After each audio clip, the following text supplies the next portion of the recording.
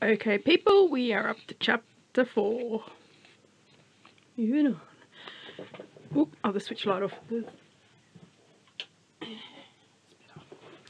don't get the waves in the video then. Okie dokie. Great, Frog said, his bony shoulders sinking just when I thought I had a room to myself. With a deep sigh, he walked over to the bag sitting on the end of Brett's bed. He lifted the zipper, causing Brett to tense at the doorway. Little thief, but instead of opening it, rifling through it, Frog just turned the tag over to see who owned it. Brett Dalton, he said, not recognising the name. He dropped it in, then saw his mess thrown on the ground. He sighed again and picked up the bundle of clothes in one big scoop to dump it on his side of the room. At least he got the hint. Frog, like Sam had said, was tiny, just under 140 centimetres. He had big round eyes, long fingers, knobbly arms and legs, and short, spiky, dark hair that ended in a long, sweaty fringe.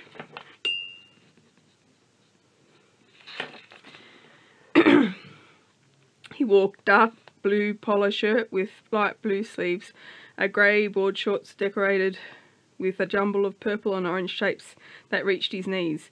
The usual bad clothes every 12-year-old seemed to wear, but he didn't look 12, more like 9 or 10.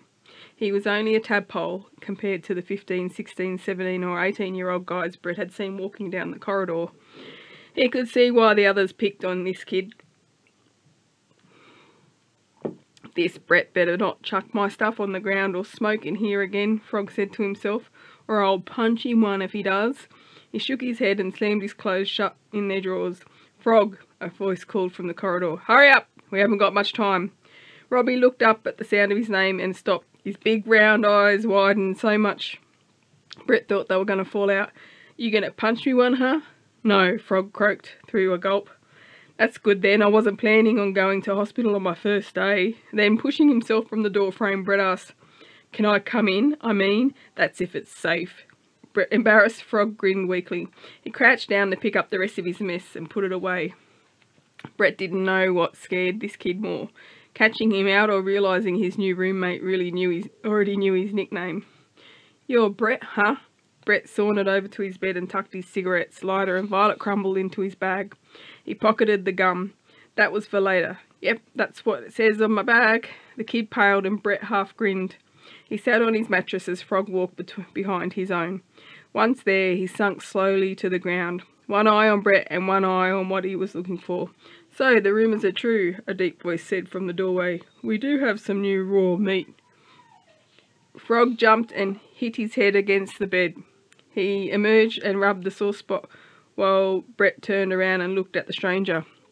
A big Pacific Islander about 180 centimetres tall, with a shaved head, grinned back at him. His thick, bulky arms were covered in tattoos and his right ear was pierced with enough earrings to put any women's jewellery box to shame. His tank top and shorts hugged his body to show off his muscles, and his face was as square and as mean as a boxer's. He was flanked by 2 lackeys, other Pacific Islanders, and a white guy with a mane of gold red hair, who looked like he'd spent most of his life in a gym. Whether a normal one or a prison gym, Brett didn't want to ask. So this was the first shakedown to check out the new guy, see if he's a mummy's boy. What's your name, pretty boy? Brett gritted his teeth. He was no pretty boy. Who wants to know? The 2 lackeys crowed. I told you he'd have attitude, the redhead said. Don't they all, the other answered. No, don't, I'm Tyson, the leader said, and these are my boys. Well, the welcoming party, you could say. The lackeys laughed. And you are? Brett. Brett, huh? Sounds pretty tough. You tough, Brett? Look, what do you want? He sighed. Nothing, like I said. We're just the welcoming party. Except you're not making us feel very welcome, Brett. I apologise. I'll bring cake next time. Tyson stretched his full height and lost his smile. Just as the redhead elbowed him in the ribs, the big inmate looked down the corridor and saw something, then pushed himself off the doorframe. Make sure you still have a mouth to eat with then, he added before leaving with his thugs. Oh man, Frog said, panicking when he and Brett were alone again. I want a new roommate. Why? Because you're dead. Just then a bell rang. What do you mean? Sorry, I've got to go. Why? What's going on? Brett asked, hearing the corridor echo with the similar groans. Class. Do you have to go to it? Everybody does. What if you don't? You'll get into trouble. What kind of trouble? Sam makes you do extra chores or you miss out on dinner. That didn't sound too tough. If he had to do chores, he'd wag them too. Skipping dinner would be hard though. He loved eating. He'd have to raid the fridge when everybody was asleep instead. No problem. You coming? Frog asked. Yeah, in a minute. I've got to go to the Dunnies first. Brett's detour lasted, a good 20 minutes. He drank greedily from the tap again and wiped the sweat from his neck.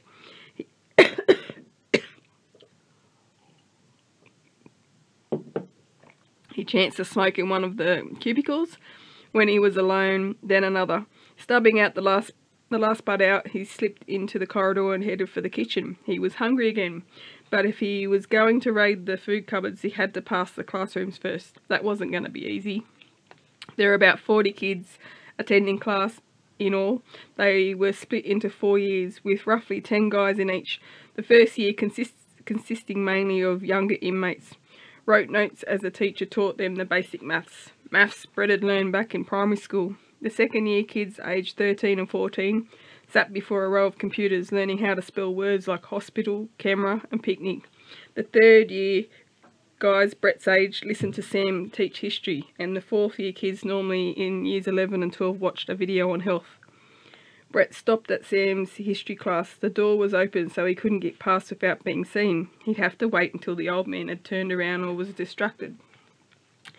Within minutes, Brett was fighting back a fit of yawns. Boring.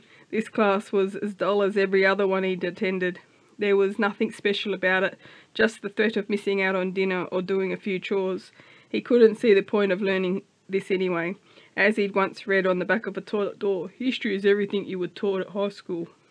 But two guys up the back of the classroom got his attention. They were reflecting the sun off their watches into the eyes of a kid sitting across the room. This kid couldn't take it any longer and shouted, "Stop it, would you?" The two jokers started laughing immediately, giving themselves away. Sam stood up and pointed to them. "Darren, Paul, outside." "Sam," one whined. "We're only having some fun." "Out." Darren and Paul stood up and walked through the doorway. Their classmates sniggered behind them. All eyes watched the pair leave before it was too late. Brett realised he'd been busted. "Good to see you finally made it, Mr. Dalton," Sam said. 8 faces looked at Brett and quietened. "Late because you couldn't find the classroom?" "Yeah, you know how it is on the first day. A guy can't find his way around the place because he's new." "Newer than his excuses, right?" Sam shot back. Brett's smirk disappeared as the class cracked up. Slowly, a challenge growled in his throat. The guy had guts. No one was going to make him look bad. "Take a seat," Sam ordered before the growl became a bark. "You can catch up on what you've missed in your own time." When Brett didn't move, he urged him again. "Go on, Darren. His desk is free at the moment." Scowling, Brett took the corner desk in the very back row. The class started whispering as he dropped into Darren's chair with a thud. "Everyone, this is Brett Dalton," Sam said. "He'll be staying with us at the farm for the next 3 months. If you see him wandering the corridors next time, show him where his class is." Brett burned red as the guys laughed, but Sam quickly brought them under control again and continued on with the lesson. He droned on as Brett fumed quietly in the back row. How dare Sam make him look like a fool, and make everyone laugh at him too. He didn't want to be here. It was a waste of time. The only thing he could do was suss out his classmates. A few were looking back at him, doing the same thing, checking out the new guy for a potential ally or enemy. Brett didn't realise any of the faces at first, and he had a better look at the guy to his far right. It was Tyson. Not a problem. He could handle any trouble from that direction. Brett. That meathead couldn't scare him. "Brett, what?" Sam breathed through his moustache. "Do you know the answer?" "What answer?" "The answer to the question." "What question?" The class laughed. "That's enough," Sam warned. Then, not finished with Brett, asked, "Can you tell everybody here what other animals might have been hunted?" Brett shrugged. "I don't know." "Can't you at least have a guess?" He looked around, hoping someone would give him a hint. They didn't. "Chickens?" The class howled, and the old man stood with his hands on his hips. "Go and stand outside in the corridor," he said finally. "What did I do?" "Wait out in the corridor." "No, not until you tell me what I did." The laughter stopped as Sam slammed the book shut and pointed to the door. "Outside." "All right, I'm going." Standing up, Brett shook his head in disgust. One kid smiled at him on his way out, but Sam gave him the evil eye. Good, it was about time. 10 seconds more and he would have beaten his record for staying in a classroom. He marched outside as Sam had ordered and kept going. No way he was going to stick around and be lectured to. After failing to pick the garage's lock, Brett hid behind it where Sam wouldn't be able to find him. He lit a cigarette and sat down on a grooved tractor tyre, sizzling in the afternoon sun. The nicotine helped him forget for a little while what the guy might do to him for walking out on his class. That and steady his nerves. He wasn't spooked or anything. Brett was used to teachers blasting him.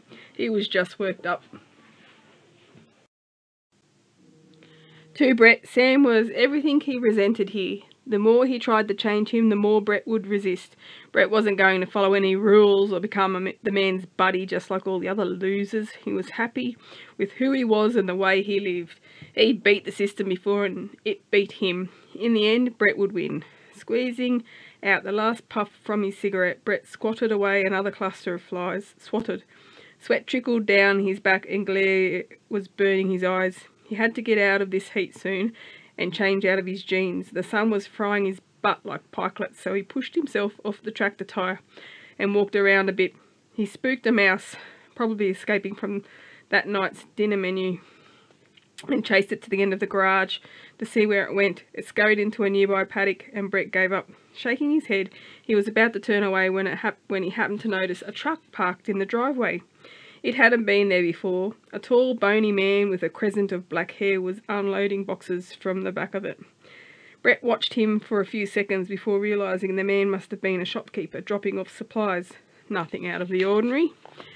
That was until he saw the girl. She was gorgeous. She had shoulder-length hair and the colour of warm caramel, and a long fringe that jutted out on wispy strands. Thin dark eyebrows highlighted a soft face that was just sun-browned and naturally beautiful, without the need of cosmetic junk. Her figure was shapely, though not artificial. She had nice hips, small breasts and great legs. Brett liked legs. And a white V-neck t-shirt floated around long, green shorts. The girl disappeared from view, and Brett peered round the garage wall a bit further to follow her with his eyes. She dropped off the box she was carrying inside the boy's house, then returned to the truck. He felt kind of perverted for spying, but he was hypnotised. He couldn't believe it. But a loud metallic noise behind him broke the spell. He turned round. He was trapped. There was only the paddock next to him, and he knew Sam would eventually catch him by car. But it wasn't Sam. It was one of the guys. He'd slapped a hoop of wire on a fence post, unaware that Brett was hiding there, until he was discovered, to his own shock, that he wasn't alone. "So this is where you're hiding."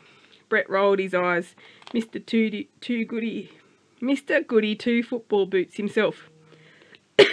"What do you want?" Brett growled. "Nothing," Josh answered, just as friendly. "I'm only getting some stuff ready for a vegetable patch." "Then go and get ready somewhere else." "I'm not hiding." "Oh, yeah?" Brett grinned. "I'm having recess." Josh snorted, shook his head, then left to grab some more gear. Brett turned away for a second to look for the girl. He searched for her everywhere, but he couldn't see her. A trail of dust clouded the track back to the main road. Brett wasn't happy. "Did Sam send you?" he asked, when Josh turned with several metal stakes. Returned. "No, but he's looking for you." "What for?" "He wants you to get back to class immediately." "Class? What class?" "The one you just left. History class, remember?" "Oh, that one. I thought it was finished." Josh shook his head again. "What's your problem?" Brett said. "Do you ever tell the truth?" "Yeah, all the time. Like now." Brett snapped forward. "You calling me a liar?" "I'm not calling you anything," Josh said, turning back to the fence. "I'm just here to get this stuff ready. I'll be finished in a few minutes, and then you can go back to smoking or whatever you were doing, okay? And let you tell Sam where I am?" "No way, mate. Why would I tell you where you are?" I don't know, to get back at me for this afternoon? Josh tensed and Brett figured, right, the stable hand was still sore about him poking through his room. When Josh spoke again, his voice was more spiteful. You skipping classes between you and Sam, not me. I don't want to get involved, but I will give you some advice. This place might seem like a pushover, but it isn't. There are rules. Sam, the teachers, us guys, we all have to get along. If we don't, there's trouble. If you skip class, Sam is likely to punish all of us. You might be the new guy around here, but there are 40 other guys inside. You don't get any special kind of treatment. Sam's an old fool. No, he's not. He's smart, and he'll find you. Oh, I'm scared, Brett said, lighting another cigarette. You should be. Well, I'm shaking here in fright. You can tell your friend I'm not going back to his stinking class. Tell him yourself, Josh said, leaving.